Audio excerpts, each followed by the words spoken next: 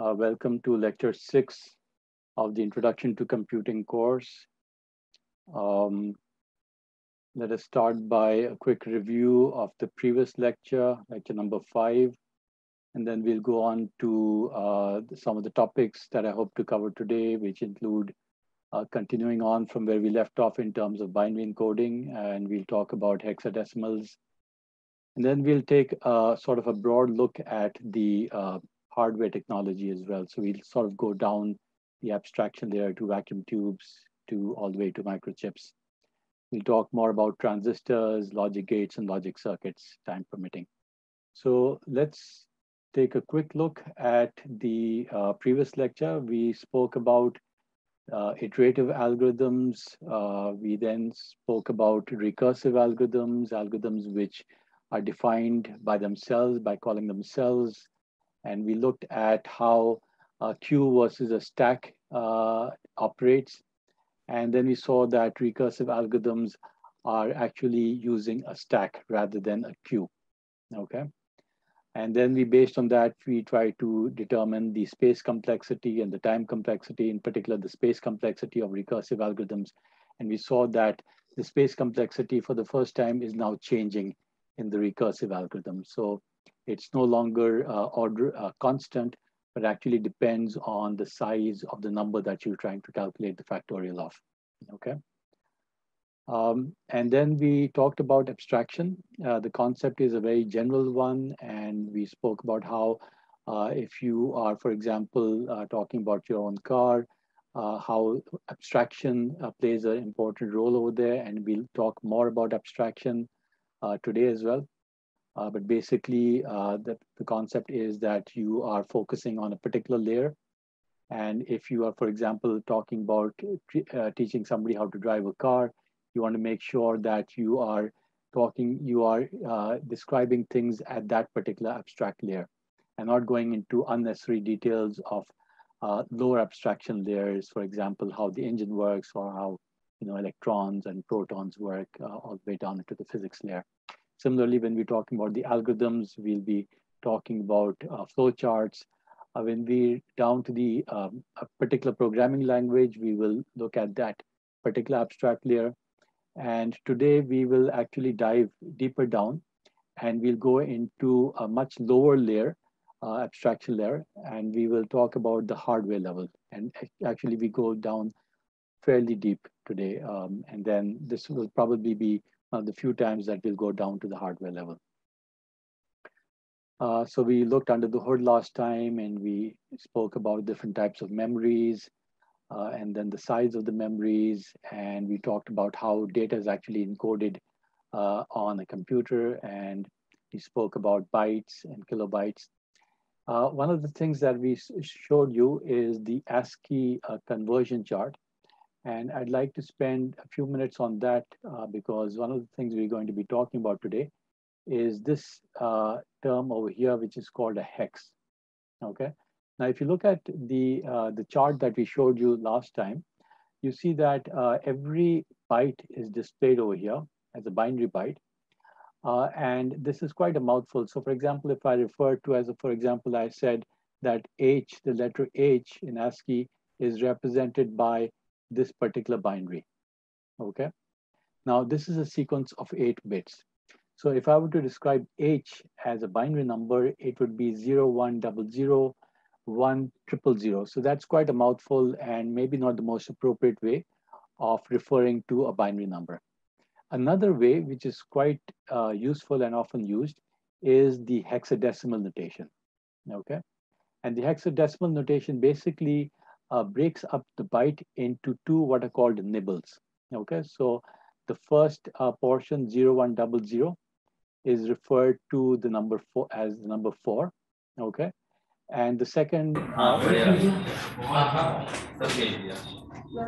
okay, again, we're having some disturbance from people who are joining in and their mics are not muted. So please make sure your mics are muted. And then for the second nibble, the 1000 is represented by the number 8. So we'll take a closer look at this and how those two are determined. We looked at binary encoding last time, and we saw how binary numbers are basically similar to decimal numbers. The only difference being that here the decimal numbers are base 10, and here the binary numbers are to the base 2. Okay, the rest of the encoding is similar. It's 2 to the power 0, 1, 2, and so on, instead of 10 to the power 0, 1, 2, and so on. Okay, and today when we look at the hexadecimal, we'll realize that instead of 2, it is replaced by 16. Okay, so it uses the base 16 over there. So let's take a look at hexadecimals now. So this was floating point numbers that we looked at last time. And we saw how floating numbers can be calculated as well. Okay. So that was the revision. Those were the revision slides. Remember, I indicate them with the letter R at the top of the slide. So let's start today's session. Hexadecimals. Now, what are hexadecimals? As I already introduced them, they're basically used as a base 16 reference. So you'll see that a byte can be broken up into 2 nibbles. So this is here a byte. It comprises of 4 higher order bits and 4 what you might refer to as lower order bits. Okay. So now each one of these nibbles can basically be represented by a single symbol. So if you have all zeros, you can represent it by the decimal number 0. And then clearly 1 can be represented by 1. 1, 0 can be represented by the decimal number 2, and so on. Okay, so this is simply the binary encoding. When you get to 1, 0, 1, 0, as you can see, this is 1, 8, and 1, 2. Okay, so just before that, when you have 1, 0, 0, 1, this corresponds to 1, 8, and 1, 1. And of course, that adds up to number 9. Okay. Now, as you notice that as we go down, for the first 10 numbers, we have decimal numbers. Okay. So we can represent them by the decimal numbers 0 to 9. Now, if you want to have a shorthand notation for this number, which is basically the number 10, you could write it down as 10, but that's not very convenient because you want to have a single character which represents that number. So naturally, people thought of let's represent that by the letter A. Okay, so the number 11, which corresponds to an 8 plus 2 plus a 1, so 8, 9, 10, 11, that is shown by the symbol B. And then we continue on C, D, E, and F. Okay, so you can see that using 4 digits, the maximum number that you can represent would be an 8 and a 4 and a 2 and a 1. So all of those would add up to 15. Okay, so a nibble can represent any number between 0 till 15. And so we will represent a nibble by one of the following symbols, one of the hex symbols from 0 till F. Okay, so if I go back to the chart, what you'll notice is that wherever you see the hex column, you will see the numbers, either decimal numbers, or you might see letters A, B, C, D, E, and F. Okay, you won't find any number which is larger than, you won't find any alphabet which is larger than F. Okay. So, so let's take a few examples to see if we understand the hexadecimal notation. So the number 00, the binary number 0001, 0011 clearly corresponds to the hexadecimal notation 13. Why? Because we're going to represent the lower order bits as 3, because this is clearly a 2 plus a 1. And this is clearly simply a 1. So this corresponds to a 1, and this corresponds to a 3. Okay. So can somebody tell me what would be the hexadecimal notation for this byte? Omar Ahmad here, 0F. Omar, so that would be a 0F. Okay, that's very good. Clearly because all ones correspond to the letter F in hexadecimal notation. Any other thoughts? What about this notation? Zohaib Mughal, sir, 1, 2. Ji Zohaib, Sir, 1 and 2. 1 and 2. Very good. Okay, so we've got that straightened out. I hope there's no confusion as far as that is concerned. Let's do some more examples. Now, when you go into Python, you can use the notation 0x to represent a binary number, okay? And when we use print statement, it will actually print it out as a decimal number, okay? So can somebody tell me when I say print 0x0f, what would be the output of this Python statement?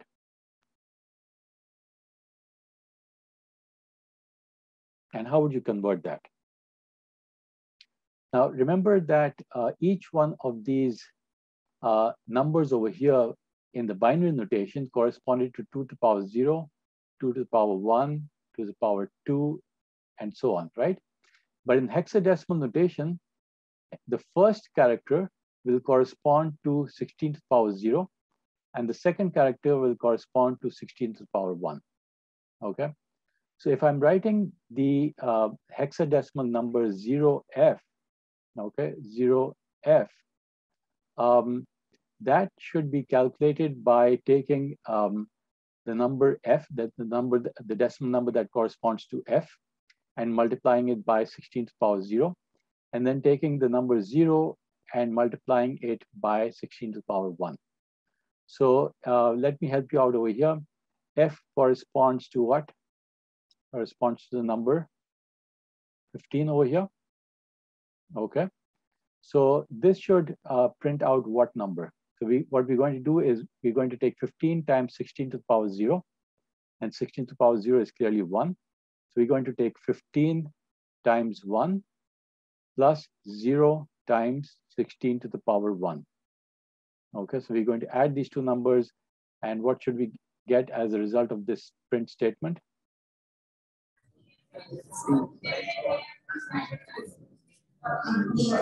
15, sir. 15, okay, so that's obvious. Now, can somebody tell me what would you get if you try to print the statement 0x12? Sir, Omar, am I there? Sir, 17. Humor. Okay, so you're saying there should be 17. Can you tell me how you calculated that? Multiply 2 by 16 to the power of 0, and then 1 by 16 to the power of 1, and then add both of them. Okay, so how much is that? So it should be 2 times 16 to the power 1 plus, 1 times 16 to the power 1 plus 2 times 16 to the power 0. So how much is that? 17, sir. Okay, that's pretty good. 16 plus 2 is 17. That's Sir, new arithmetic. 18, sir. 16 plus 1. Okay. So sometimes we forget our arithmetic, all right? We get too complicated. When it gets too complex, we forget our basic arithmetic. Okay, so that's 18, not 17. Okay, so hopefully everybody got that. So let's continue. How would you calculate the print statement, the output of 0x1111? Now, notice that earlier we had two hexadecimal characters, 1 and 2. Now we have 4 hexadecimal characters. So how are you going to calculate that? What does the 0x represent? Okay, so let me repeat. 0x represents that this is a hexadecimal number. Okay, so if I simply said print and I didn't put in the hexadecimal, so if I said print and I said print 1, 2, then it would assume that this number is by definition a decimal number, so it would simply print 12. Okay, but when you put in 0x before that, that's a special notation in Python, and it indicates that this number, these two characters are supposed to be treated as hexadecimal. Okay, so it's going to treat them as base 16. Okay, so let's continue on. How would one calculate this number? So let's Sir, it's 4369. Tell me how you calculated that rather than the result. How would you calculate this? Sir, it would be 16 cube Name, plus 16. Ji? It would be 16 cube plus 16 square plus 16 power 1 and plus Exactly. 16. So it's basically sum of all of these, right? Because we're basically multiplying each one of these. So it's 1 plus 16 plus 16 squared plus 16 cubed. And you've calculated that to be what, coming out to what? Somebody got that anyway, but that's simple arithmetic. So let's do this one as well. How would you calculate this? Somebody tell me the expression for calculating the second 0x1234. 16 to the power of 3 plus name please. Umar Ahmad. Umar, go ahead. Yeah. Yeah, sir. 1 into 16 to the power of 3. Yeah. Plus 2 into 16 to the power of 2. Plus yeah. 3 into 16 to the power of 1. Plus 4 into 16 to the power of 0. Yeah, very good. Excellent. So that's how you'd calculate that. Let's do one more before we move on. How would we calculate this? Sir, Bilal ta hai. Ji Bilal. 10 into 10 to the power 6, 10 into 16 to the power 3 plus 11 into 16 to the power 2 plus 12 into 16 to the power 1 and plus 13 into 16 to the power 0. Very good. I think that's right. So A is a 10. Okay, so it's basically 10 and then B and C and D. Okay, very good. So I think people have gotten it. Let's see if I have done, I've got the same results over here. And hopefully if you calculate it, you should get these numbers. Okay, so I think that is a quick introduction to the hexadecimal notation. We will probably be using this as we go forward in this course. So just make sure you've got it right. Now, we've talked about encoding. Sir? Yes. Ji, go ahead. Say that again. I didn't quite get your question. No. So F, you will never go beyond F. So as I said, every hexadecimal number will only comprise of the following symbols from 0 till F. Okay, and the reason is that the hexadecimal notation is based on nibbles. Okay, and the maximum number that you can have in one nibble is 15. That's represented by the letter F. Okay, so the short answer is no. You would never see a number 0x GH. Okay, it simply will give you an error. You can try that out in Python. It will not accept it. Okay, but it will accept any numbers between 0 and F. Okay. So any other questions regarding the hexadecimal notation before we move on? Assalamualaikum, sir. Tariq Iqbal. Tariq. So through this method, we can print the decimal, print the hexadecimal version, the decimal version. Yeah, so you can use this print statement and with a 0x notation to print any hexadecimal number into binary, into decimal. Okay. Into decimal, right? Yeah, into decimal. It's not binary, it's decimal. So can we somehow print it into binary in Python? Okay, I'm sure there is a technique. I haven't looked it up, but if you go online and go into Google and say, how do I print hexadecimal into binary or and vice versa and so on, it should be possible. Okay, I haven't checked it out, but I'm sure there is a way. Okay, good question though. Okay, any other questions before we move on? Okay, so now let me ask you a broader question, and let me specifically ask this from those of you who've actually taken a computer science course before, as to why is binary so important? I mean, we started talking about binary, but somehow it was assumed that we're going to be using binary numbers. And you've always, whenever we talk about digital and, computers and online stuff, you always hear that everything is digital, everything is binary inside a computer, okay? Except, of course, if some of you are familiar with quantum computing, that's a whole new ball game, but let's not talk about quantum computing. Let's just stick to the regular computing. Why is binary so important? And Sir Zardesh. Please, Zardesh. So computer computes everything, every data in 0-1 form. So binary is used, and binary is in the form of 0-1. Okay, very good. So that's the straightforward answer, is that computers simply use zeros and ones. Internally, if you were able to open up a computer's memory or hard disk, then you wouldn't find decimal numbers. You wouldn't find hexadecimal numbers. Everything is either going to be a 0 or 1. Okay, so that's the simplest and the most straightforward answer. Anything beyond that? Can somebody give a deeper Omar answer? Ahmed here. Omar. Sir, Omar And I would Ahmed here, appreciate, sir. yeah, I would also appreciate if other people can also answer, but go ahead, Omar. Sir, the computer processor consists of transistors, which usually takes inputs in ones and zeros. So that's why the computer calculates all the things in zeros and ones. Okay, very excellent. So basically, you've sort of jumped ahead, and this is actually going to be the major topic of today's lecture, is that, as Umar has just said, that computers internally have something called transistors. Okay. Please make sure that your mic is muted. Otherwise, you're going to be disturbing everybody else. Thank you. So internally, there are things called transistors.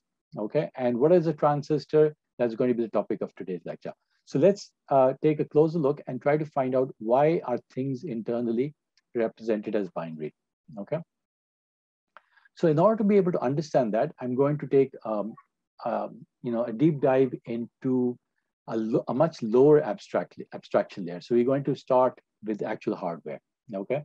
And if you understand some of the hardware background, hopefully by the end of this lecture today, you'll get a better appreciation as to why things are all digital or all binary inside computers. Okay. So let me go into a little bit of history. So if we look at the history of computing, there was a very watershed moment, which was if you can split up computing into two periods, then I would say everything before 1947 and everything after 1947. These are two major epochs in computing. Okay, so it wasn't like computers didn't exist before 1947, but computers, the technology, the fundamental technology, drastically changed in 1947 with the invention of something called a transistor. Okay, and I'm showing you here a picture of what a modern transistor looks like. Some of you might have seen this in electronic circuits and so on if you ever opened up any digital circuit. And transistors, when they combine together, they form integrated circuits. Integrated circuits, if you combine a large number of them into smaller and smaller chips, then they become microchips. Okay, so we'll take a closer look at that. And some of the modern chips today comprise of trillions of transistors on a single chip. And each one of these chips is something that you can hold in your hand. It's like an inch by inch, or you've probably seen these. Now, what happened before transistors were invented? It wasn't like computers didn't exist. Excuse me, I think I have a phone call coming in. Let me try to turn that off.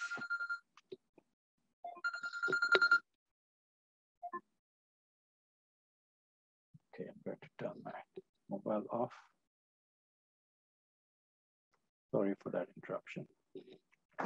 Okay, so if you looked at the period before 1947, it wasn't like computers didn't exist. Okay, in fact, if you look at one of the first computers, the ENIAC, which was actually made in 1946, it was extremely huge, and it consisted of using vacuum tubes. Okay, and these vacuum tubes were very much, they behaved similar to transistors. Okay, but what was the major difference? The major difference was the underlying technology that was used. Okay, vacuum tubes, both vacuum tubes and transistors behave the same way. Okay, and they behaved in what is referred to as a switch. They basically turned things on and off. Okay, but the technology was very different. So this was using vacuum tubes. People who are familiar with that, I'm not going to go into too much detail, but these vacuum tubes basically created a glass, and inside there was vacuum. And basically by putting a little bit of current over here, they were able to turn things on and off. Okay. Now in 1947, three folks at Bell Labs invented the transistor, the modern transistor. And they used a special technology which is called semiconductors. Okay. So the term semiconductor, I don't know if people are familiar with this, is an extremely important term because this is actually the basis of modern computing. Okay. And everything from 1947 onwards used semiconductors. Okay. Now, you might say, what exactly is a semiconductor, right? You know what a conductor is. A metal is a conductor. You know what a non-conductor is. For example, a cloth is a non-conductor. But what's a semiconductor? Okay. So semiconductors were something which was created. I'm not going to go into a lot of details, but these are things which were made out of silicon. And by changing their properties, their chemical properties, you could convert them either into a conductor or a non-conductor. Okay, so just by changing the way the chemical properties are of the silicon, you were able to change its conducting properties. So that was a fantastic discovery. Okay, and this shows you the first invention of the transistor, and somewhere over here there will be the actual semiconductor which was used, and the rest of it is actually connecting to it. It looks like a vacuum tube, but it's not. Okay, but it's basically using a new technology. So everything after 1947 started using semiconductors, and the nice properties of these semiconductors was that you could actually make them smaller and smaller. Okay, and obviously vacuum tubes, you couldn't make them smaller. Okay, in fact, these vacuum tubes used so much heat that they actually, every once in a while, they would burst. Okay, and they would burn out. And people, people like this would actually spend a lot of time actually replacing these vacuum tubes. And if people are familiar with the term debugging, in modern terminology, it simply means that you've got a bug in the software, and a bug simply means that there's some error in the code. Okay, but in the days of the ENIAC, there was an actual meaning to debugging, and bugs, are referred to actual creatures, right? Flying creatures, moths, and things like that. So what used to happen in those days is that moths would get attracted to the heat and to the light, and they would go inside the vacuum tubes, and they would, as a result, would burn out the vacuum tube. Okay, so the term debugging actually physically meant that you had to figure out where the actual moth or some other creature, flying creature, a fly or something, was inside the circuitry. So that's where the term debugging came in. Okay, just a little bit of history for you. So now let's take a look at what exactly is a transistor. Okay, so if I were to compare it with something like a tap, okay, so a tap is very simple. You have a knob over here, okay, and using the knob, you can change the flow of water. Okay, so the water is coming in from C and it's going out from E. If you turn this, if you turn the tap off, the water stops flowing. If you turn the tap on, the water starts flowing. Okay, so it's sort of like a switch. You can simply turn it on and off. Okay, so it has three inputs or three terminals, you might say. One is the place where things are coming in. So C is where the water is coming in. E is where the water is going out, and B is where you're actually controlling it. Okay. Now, a transistor actually has these three terminals as well. This is referred to as a base and collectors and emitters, but I don't want to confuse you because these are things which are more relevant to the EEs, the electrical engineers, but just refer to it as C, B, and E. Okay. So what happens is that the transistor can have two modes. It can either have an on mode, okay? So you can say this is on and this is off, okay? So this is sort of like your tap. In a normal tap, you can actually have it half open, but in a transistor, you don't do that. You can either turn it completely on or completely off. So either the water will be flowing at full throttle or it won't be flowing at all. It's not going to be like the faucet which you have in your in homes, which you can turn it half on.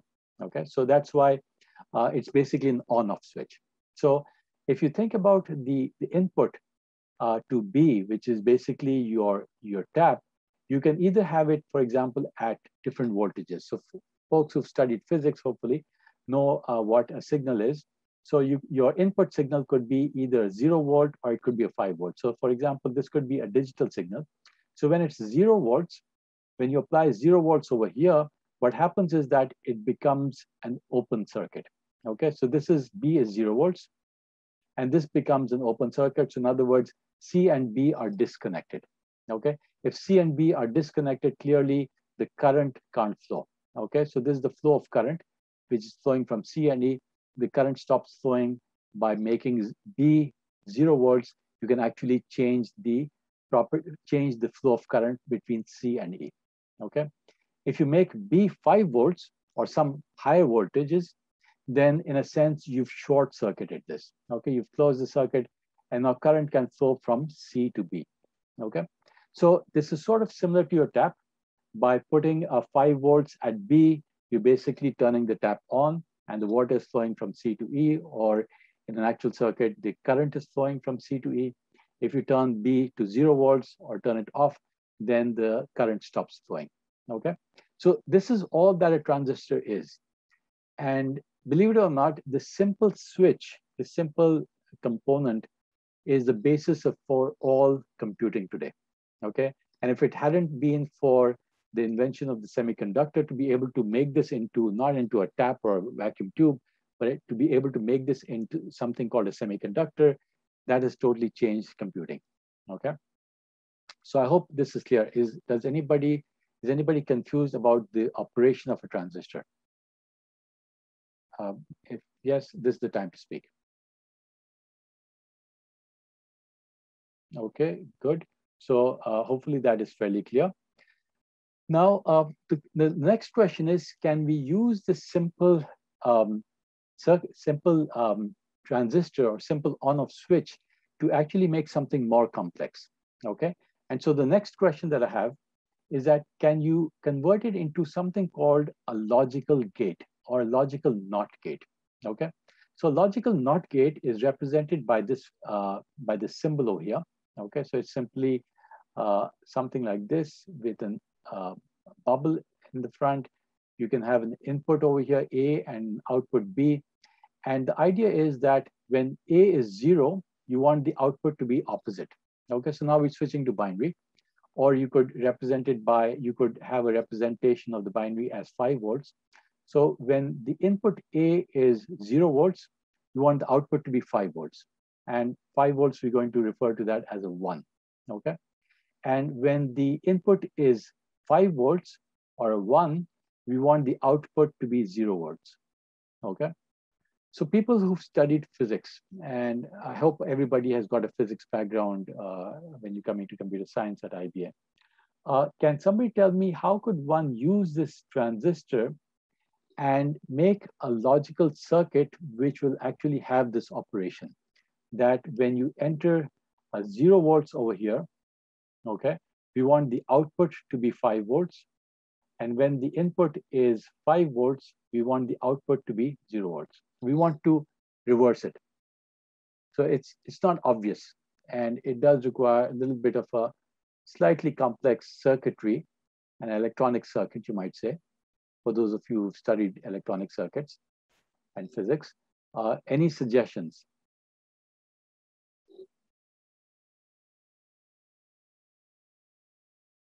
Dead silence. Tariq Iqbal. Ji Tariq. Put it parallelly, I guess, and divert the flow of current when you want to, you want it to be flipped. Okay, so I'm not sure if exactly follow, but yeah, that's a good attempt. Samit, go ahead. So we can use a diode. Okay, we can use a diode. Okay, so actually, in electronics, you might have studied something called a diode. Now, a transistor is actually the basis of a diode. Okay, so we're even below a diode. Diode is actually comprised of transistors. All right, interesting for you. So every modern circuitry is actually comprised of transistors. Now, the question is, if you're saying you're going to use a diode, actually, then it boils down to a diode consists of a transistor, and how do you use a transistor to convert a signal into the opposite signal? Any other? Sir, Umar Ahmed here. Umar. Sir, we can use a single transistor along with multiple of resistors to make it a NOT gate. Okay, very good. So can you try to describe what that, what would you connect E to, and what would you connect C to, and what would you connect B to? You have 3 terminals in the transistor, okay? And this is, so now this is going back to this transistor. We have 3 terminals over here, C, B, and E.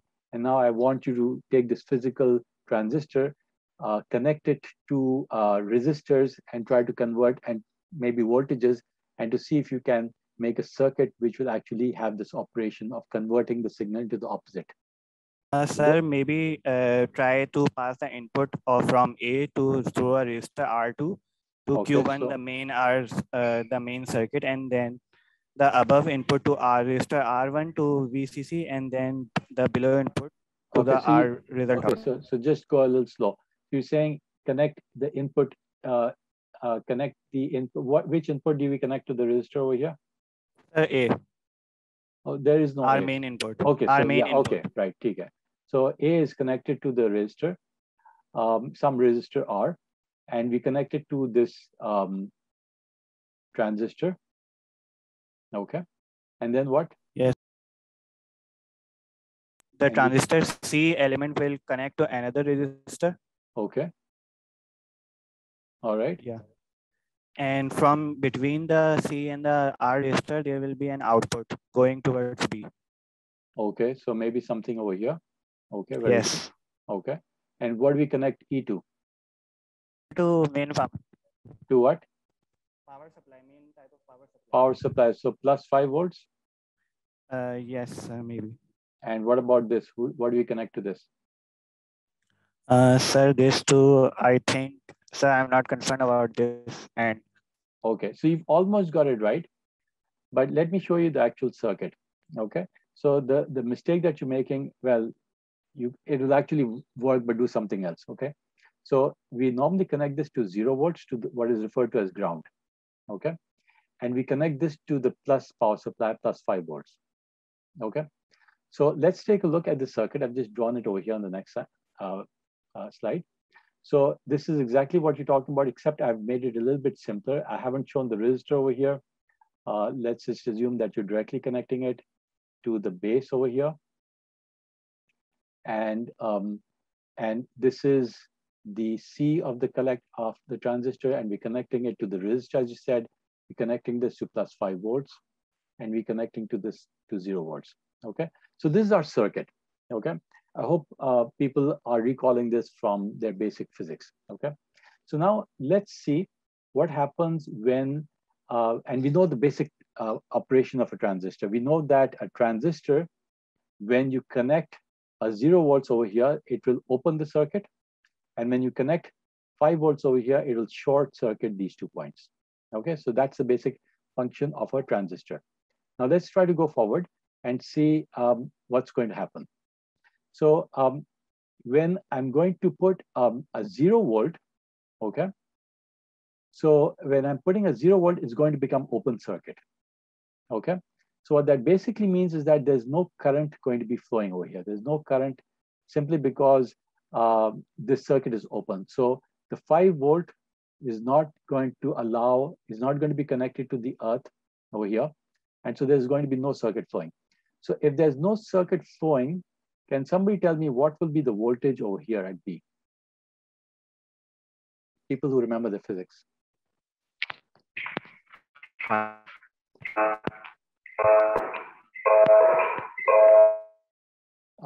I think Heather, you're trying to speak. Somebody else? I think it will be 0 volt. Okay, so I think Muhammad something has said that it's going to be 0 volts. Anybody agrees or disagrees? Sir Zohaib Mughal, I think it will be 5 volt. Okay, Zohaib says that this will be 5 volts. Zohaib, can you explain why? Sir, because the other side is closed, so the current starts flowing in that direction, B, towards B. Okay, so it's going to start flowing here. Actually, this current is very small, so you'll assume that there is no current here. So if there's no current here, remember there's an equation called V is equal to IR. Okay, so the voltage drop across a resistor is proportional to the current. Okay, so if you have the voltage drop between these 2 points, then it's proportional to the current and proportional to the resistor. Okay, if you don't remember this equation, just go back to your physics. If the current is 0, then there is no voltage drop across it. Okay, so if there is no voltage drop across these 2 points, then this voltage has to be equal to this voltage. Okay, so the output is going to be equal to 5 volts. So you've got the answer right. Perhaps you had a little confusion about the reasoning, but your answer is correct. Okay, so when you enter, when A is the input is 0 volts, this becomes open circuit, and so there's no current flowing, and so the output goes up to 5 volts. Whatever you put in over here, this is 12 volts, this will become 12 volts. Okay, because there is no current flowing over here. Now let's look at the other situation. What about when A is equal to 5 volts? Then this becomes a short circuit. Okay, now what's going to be the voltage over here?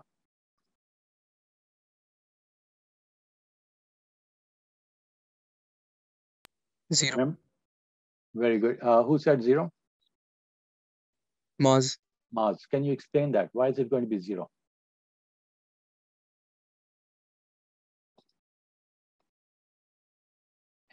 Any thoughts as to why there's going to be 0?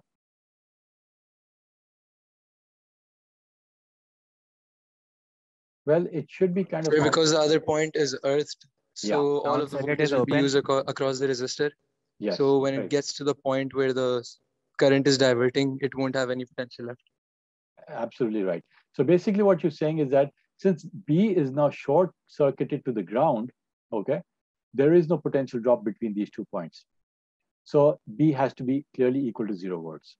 And all the potential drop will be across these 2 points, and there'll be 5 volt drop. Okay, so you've seen that by having a transistor, which is basically what it's doing is by putting a certain voltage over here, you can either make it open circuit or closed circuit. You can actually create what is called a logical gate. Okay, you can take an input and reverse it. You put in 0 volt and the output magically comes out to be 5 volts. You put in 5 volts and the output magically comes out to be 0 volt. It's inverted. So that is the fundamentals of modern computers. I mean, something as simple as that is right at the heart of computing today.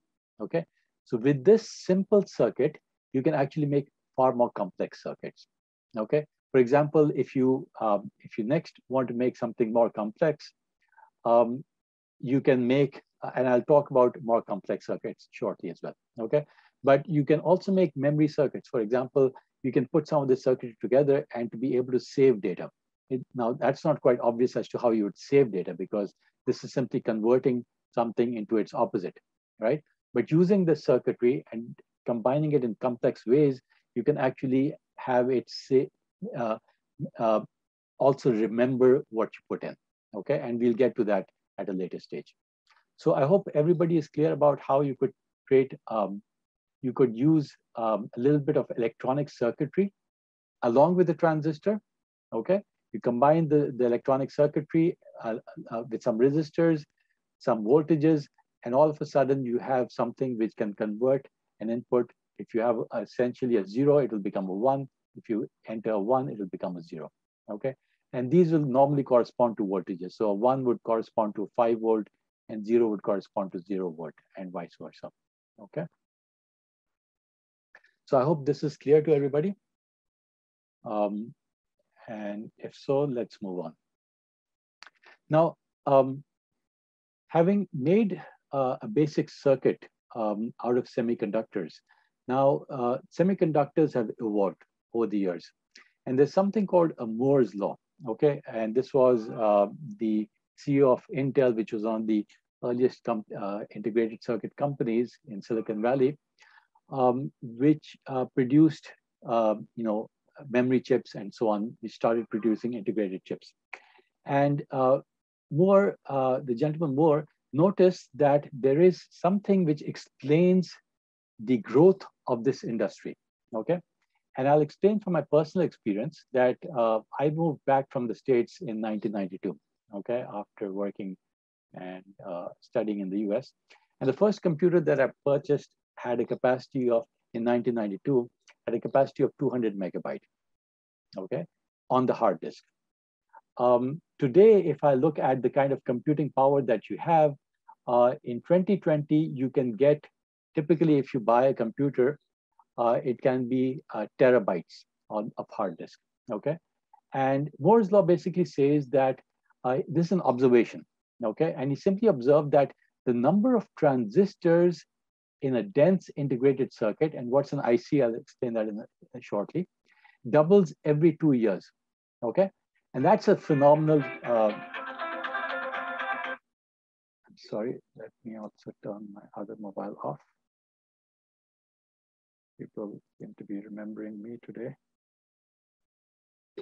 Okay. So Moore's law is quite phenomenal because it's talking about exponential growth. And people who are familiar with, there's an old story that, you know, there was a king and he had somebody who came up to him and he said that, you know, he did something fantastic and the king wanted to reward him. And so this person said that, I don't ask for much. I simply want you to take a chessboard and I want you to put a single grain of rice on the first piece of the chessboard, and then to keep doubling it. So on the second piece, I want you to put 2 pieces of rice, and on the third one, I want to put 4 pieces of rice, and so on. And the king was kind of said, you know, this is a really silly request. I mean, he's asking for nothing. He's just asking for a bag of rice. And so he asked his, you know, his assistants to get a bag of rice, and he said, okay, let's give it to him. And they started putting this up. And very quickly they realized that, you know, after filling out maybe half the chessboard, the bag of rice was gone. Okay, so they said, let's get some more rice. And then because you're doubling the amount of rice in every piece, so it had an exponential impact. And when you have an exponential impact, things grow very rapidly. As you can see in this curve over here, it grows very rapidly. So the short of the long story is that very soon the king realized that he doesn't have enough rice in his entire kingdom to be able to satisfy this guy's request. So he did what was natural. He probably decapitated the person, okay, to get rid of him. I'm not sure what happened, but basically that's the moral of the story. Is that you know, when you have exponential growth in any field, then the numbers become extremely large very quickly. Okay. So starting from 200 megabytes, today there are 3 terabytes of data, and in the years to come, it's going to keep on doubling. That's what Moore and Moore's law is phenomenal in that it has been going on since the last 40, 50 years. Okay, so if you look at the actual, this is from 1970s when Moore initially made his prediction, all the way up till 2020. If you look at the actual, and I've shown the prediction versus the actual, and this is in terms of microns, in terms of the size of the semiconductor circuitry, it's been almost close to what Moore has been predicting, okay? And today there are sub-micron level, nanometer thickness integrated circuitry. And as a result of that, today you have integrated circuits, microchips, which have trillions of transistors in a single chip, okay? So if you understand that, let's take a look at a little video that will sort of, you know, give you a chance to appreciate this industry. And I hope you can hear the video on this. So let me play, it's a few minutes long and it will give you a little bit of an insight. It's a little dated, it's from 2014, but it basically tells you the basic idea behind this field. They are used in the electronic devices we use every day, our computers, our phones, our televisions, and even our cars. They are microchips. Microchips are tiny electronic circuits. These small chips send and receive signals as electrical pulses and rapidly do complex calculations on these signals. The microchips inside your computer receive input when we type on a keyboard, move a mouse, or receive data from the internet. The microchip you're seeing now is from a normal desktop computer. The job of this chip is to act like an electronic middleman. The chip interprets inputs from another part of the computer, like the keyboard, and sends this output to the main brains of the computer, a microchip called the Central Processing Unit. As we zoom further in, we need to use a scanning electron microscope, or SEM, and the small gold wires will now appear to be huge white columns. These wires are the chip's link to the outside world.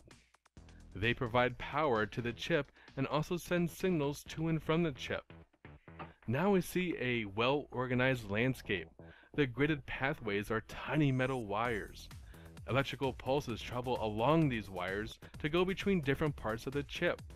These wires are the roads and highways of the microchip world. As we get closer, some pathways cross over others. This is because microchips are layered. This chip, which was made in the late 90s, has only 4 layers, while modern chips will have 12 or more. All these pathways lead to transistors, the basic building block of a microchip. From these simple building blocks, complex functionality can be built. For example, circuits that can add, subtract, multiply, or divide numbers. The pathways in transistors are about 1 micron, or 1,000 nanometers across. The amazing thing is that by modern standards, this is huge. Newer chips often use transistors that are as small as 20 nanometers.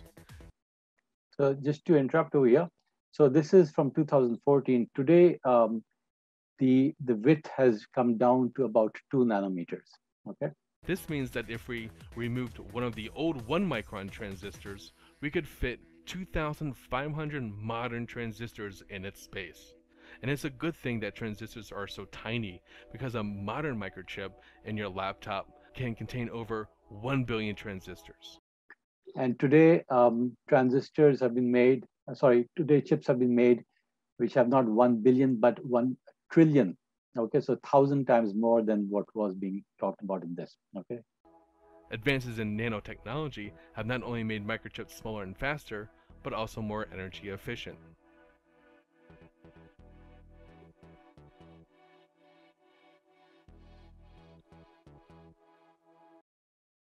Okay, so that sort of gives you an idea as to how the industry has progressed, and the IT industry has, the way in which it has progressed. If any other industry, for example, if the airline industry had progressed in the same way, it said that you would be able to travel from here to halfway around the world in seconds, and with literally no fuel.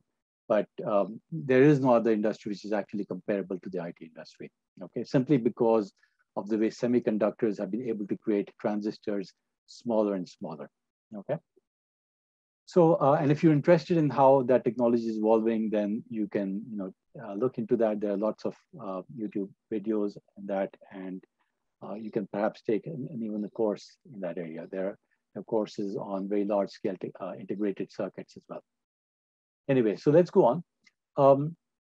Now, what you can do is you can, as I said, using a simple NOT gate, you can make more complex gates. So as was being talked about, you can make circuitry which can do additions, okay? Simple additions that are at the heart of computing. So let's try to see how that can be done, okay? So let's say that these are the 3 basic gates that are used, and all of these are made basically from these circuits, okay? So as you can see, the basic obvious gates are the AND gates, OR gates, and something called the XOR gates, okay? So the AND gate is very simple, and it's often referred to as A times B, okay? And it simply means that you're ANDing these 2 operations together. So if you have 2 inputs to this AND gate, so each one of them has 2 inputs, and what we're going to do is we're going to say that if both of them are 1, the output is going to be 1, but if any one of them is input is 0, then the output is going to be a 0. Okay, so that's a simple AND operation. The OR operation is different in that if any one of them, if any either A or B are 1, then the output is going to be a 1. And if naturally, if neither of them is a 1, then the output is going to be a 0. Okay, the XOR is slightly different. Okay, and it has this notation. So the AND is simply represented as shown over here. The OR is slightly pointed, something like this. And the XOR is simply is like an OR gate, but it has an extra, curvy line over here at the bottom. Now the XOR is slightly different. Can somebody tell me what an XOR is if you've studied this? Sorry, sir, it should be the inverse of OR, right? That Okay. it flips the inputs of OR. So it should be 1 and 3 zeros. Okay, any other thoughts? So Tariq is saying that an XOR is simply a reverse of the OR. Sir, Any other Burhan, am I thoughts? there? Ji, Burhan. Sir, XOR basically says if both inputs are the same, then the answer should be false. The answer is what? If both inputs are same, then the answer should be false. Should be false. Okay, very good. So in other words, it's similar to the OR gate, except that when both of these are 1, then the output is forced to be 0. Okay, it's kind of a non-intuitive operation, and that's why these are the 3 fundamental operations that one can perform. So the output is going to be a 0 if just like OR. So it's think of it as an OR, but it's not the opposite of an OR. Okay, so it's the same as an OR for 3 cases, 1, 1, 1. But the only way it's different is that when both the inputs are 1, then the output becomes a 0. Okay, so you can see that it's not similar to either the AND or an OR. Now, what is referred by the gentleman earlier, which was the opposite of an OR, is actually referred to as a NOR. Okay, and it's shown as an OR gate. Okay, so this is the OR, and then you put a slight bubble at the end. Okay, the bubble simply means that you are inverting the operation. So this is a NOR, and I haven't shown the NOR operations, but if somebody can tell me what would a NOR look like? If these are the inputs A and B, what would the NOR look like? That would be 1 triple 0. 1 triple 0. Very good. Simply because it's the opposite of the OR. Okay. But notice that it's not like the XOR.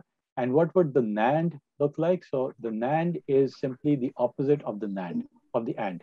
So it simply takes the AND gate, which is like that, and puts a bubble at the end, because it's supposed to be a circle. So what would the NAND output look like? Anybody? 111 0. 1110. Very good, because it's simply the opposite of the AND gate. Okay, so that gives you an idea of the, you might say, the 5 gates that we've shown over here. Okay, and these are logical gates. Internally, how are they actually made? They're made of transistors and electronic circuits. So they would be made of transistors along with resistors, along with voltages. Okay. But we don't have to go into the details of every circuit. If you were a WE student, you would probably go into that, but not in the computer science course. So now let's move on. And these are the circuits that I've shown. Now let's take a look at how could one actually use this circuitry to do more complex operations. Okay. Now suppose that we want to do an addition. Okay, so basically what we're trying to do is we're taking these 2 inputs, A and B, and we want to do a binary addition. Okay, now a binary addition, for example, if you were doing a decimal addition and you had 9 and an 8, what would that total? You would, well, if you had, for example, a 2 and a 4, when you add these up, you would get a 6, right? But when you have a 9 and an 8, how would you do the output would clearly be 8, 8, 16, 17, a 7, and there would be 1 carried over, and you would actually have a 1 and a 7. Okay, so this is, I'm representing this as the sum. Okay, over here, the output C is referred as the sum, and the D I'm referring to as the carryover. Okay, so I'm going to call this as the C, and I'm going to call this as D. Okay. Now, in a binary addition, so let's say if you wanted to add these 2 numbers together, clearly what would be the sum and what would be the carryover? Can somebody tell me? So we're simply taking 2 bits and we're saying what's the sum of 0 plus 0? What would the output? It would be 0, 0, and the carryover would also be 0. Okay, so it will be 0, 0. Next, 1 and 0. 1, 0. The carry will also be 0. So it will be basically a 0 and a 1 would be a 1, and the carry would be 0. If you had a 1 and a 0, again, the carry or the sum would be 0, and this is what you would get. So this would also be a sum of 1, and the carry over would be a 0. Okay. Now, what about this? When you had to sum up two numbers, 1 and 1, what would the sum be and what would the carryover be? 0 sum 0, 1 carryover. 0 and a. What would the sum be? 0, 1. 0, 1. Okay, very good. So the carryover, so because you adding two ones together, the number that we want to get is a 1, 0, right? Why is that? Because remember, this is in base 2. So base 2, this a 1, 0 corresponds to a 2. Okay, and this is actually the carryover. So this is what we want. This is the operation that we'd like to achieve. Now the question is, how would one achieve this? So can you think of using these gates to be either the AND gate, the OR gate, or the NOR gate, or the XOR gate, or the NAND gate, to be able to achieve this output? Sir, Mohammad Amar here. It would be the XOR gate. Okay, so tell me, how would you connect that? So you take an XOR gate, very good. So I'm taking an XOR gate, and how would you connect that? Sir, it would have A and B as the inputs, and C would be the output. Okay, A and B as the inputs, and C would be the output. Why is that? Can you explain that? Sir, A and B are basically the inputs that you have provided as binary, and when it passes through the XOR gate, it applies those rules, and the relative outcome that we need is carried out into C. Okay, exactly right. So basically, this is what we're getting. You can see that this operation 0, 1, 1, 0 corresponds to 0, 1, 1, 0 corresponds to the XOR functionality. Okay, so you can see the XOR over here at a 0, 1, 1, 0 output. Okay, so very rightly said that this is simply the XOR, and what we can do is put an XOR gate over here. Okay, the XOR gate, we could connect the inputs A and B to it, and we could connect the output to C, the sum. Okay, so this is the sum. Now, what about D? How would we create? Let's connect AND gate. Let's hear somebody else. Zarlish. Sir, D will be AND. Okay, D would be an AND gate. Very good. So you'd simply take D and you would connect A to D. Okay, and you'd also take B and you'd connect it to D. Okay, and when I'm putting a dot over there, it means that I'm joining these two. These two are not being joined. So as you saw in the video, you can have circuits overlapping, but they're on different layers. So you can think of these as not actually connected. So A and B, when you're connecting them, so this you can see is simply an AND operation. Okay, and you're connecting that to D. So you have 0, 0, 0, and a 1, and that corresponds to 0, 0, 0, and 1, the AND operation. Okay. So I hope that helps people understand how you could actually do a summation. Okay, so we've actually been able to create a simple operation which is doing 2-bit addition. Okay, now if you can do a 2-bit addition, you can do more complex additions. Okay, so for example, if you wanted to do a 3-bit addition, so let's think about how a 3-bit addition would work. Any thoughts on how a 3-bit addition would work? So let's say you had 3 numbers, A, B, and C. And now what we're trying to do is, well, let me create some more space over here. So I'm going to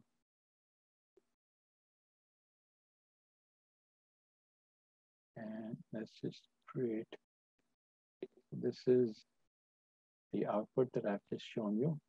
And I'm going to create a new slide. Let's create this. And now let's try to do a 3-bit addition. Okay. So in 3-bit addition, basically what we need to do is we need to have an A, B, and C. Okay. So how many possible combinations would we have? Any thoughts on that? There will be 8 combinations. 8 combinations, very good. So let's see if we can show the 8 combinations. So you would have 0, 0, 0, and then 0, 0, 1, 0, 1, 0, 0, 1, 1, and then the whole thing will repeat with a 1 over here, 1, 0, 0, 1, 0, 1, 1, 1, 0, and 1, 1, 1. Okay. Now, if you wanted to add these, let's say the output consists of a sum, okay, and perhaps a carryover. Okay. Would that be an appropriate way to do it? So if people agree, let's try to do, see if we can do this. So what would be the sum of these 3 numbers? All 3 zeros, clearly that would be a 0, and the carryover would be 0. I think for these 2 cases, it's kind of obvious that the sum is going to be a 1, and the carryover is going to be a 0, okay? In this case, you can see that clearly the output is going to be what? Can somebody tell me?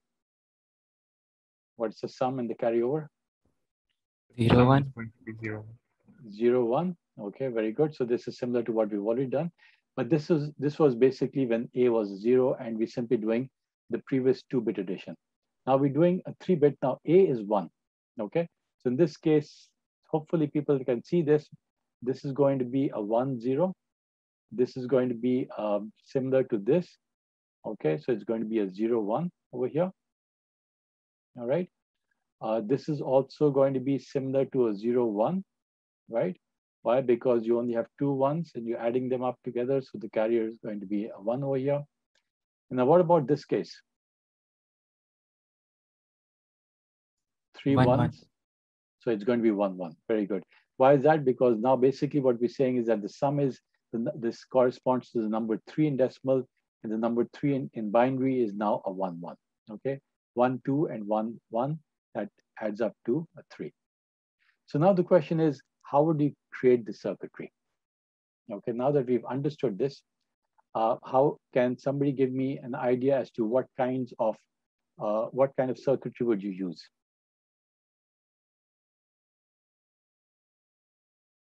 Now, what's the difference between what we did earlier and this?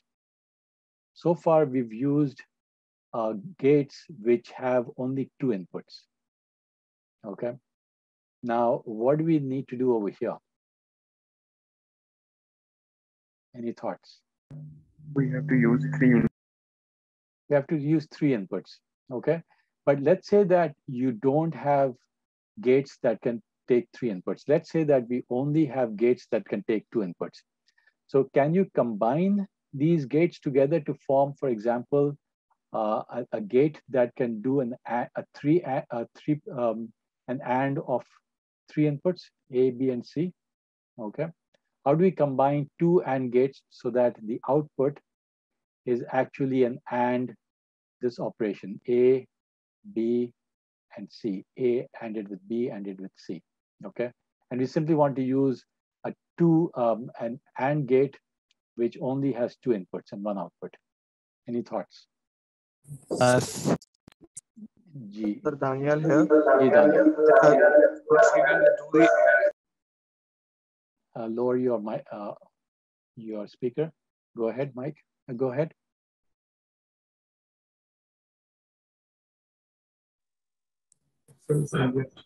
G. Zen. So you connect A and B to the AND, and Okay. then the output of the AND A and B would be connected to another AND gate. Okay, where very good. we would input C also. Okay, And that would be so the answer. now I hope people can see that these two AND gates together are actually now operating as a single AND gate, which is taking 3 inputs. Okay, so internally what you've done is taken these two AND gates and combined together. Okay, so now again the challenge is how do you combine these into an OR gate? So let's think about a single OR gate which takes 3 inputs. So sometimes we need that as well. So you can see that we need an OR gate over here, which is taking 3 inputs. So any thoughts about how to combine A, B, and C into an OR gate, into a 3-input OR gate by using an OR gate or AND gate? Hopefully that shouldn't be too hard. Any thoughts?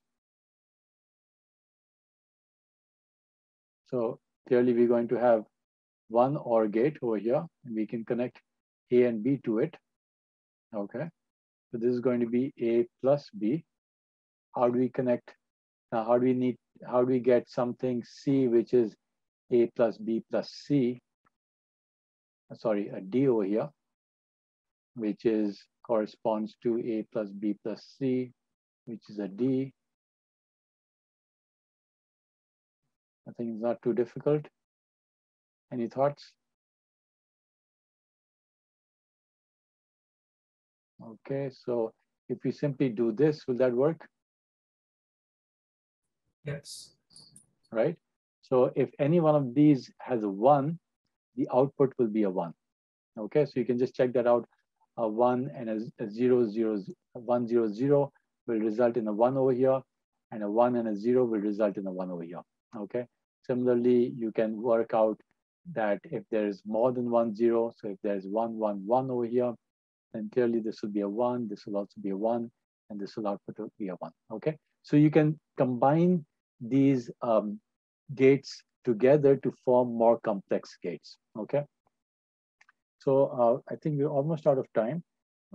What you need to do is see if you can create do this just as not an official homework assignment, but just for practice, and see if you can create circuitry which will actually do the required operation, which is to do an operation of A plus B plus C. Okay. In other words, sorry, we want to do a 3-bit addition. Okay. So A, B, and C are 3 single-bit numbers, and we want to add them together. And when they're all ones, we want the sum to be 1 as well as the carryover to be 1.